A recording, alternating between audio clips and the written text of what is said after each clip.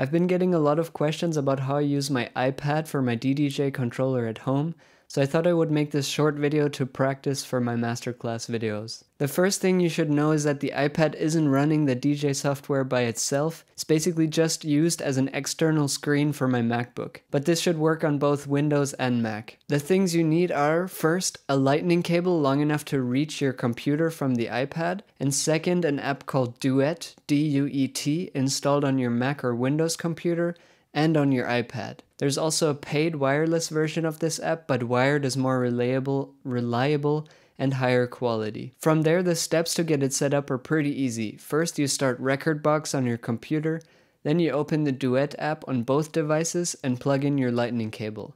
Then you drag the Rekordbox window over to your iPad and make it full screen. In your Rekordbox view settings, you can adjust the font size and spacing to make the text easier to read on the small screen. If you have a DDJ 1000, you can also press the view button at the top of the controller to change Rekordbox to the browse view, which allows you to see more tracks at once.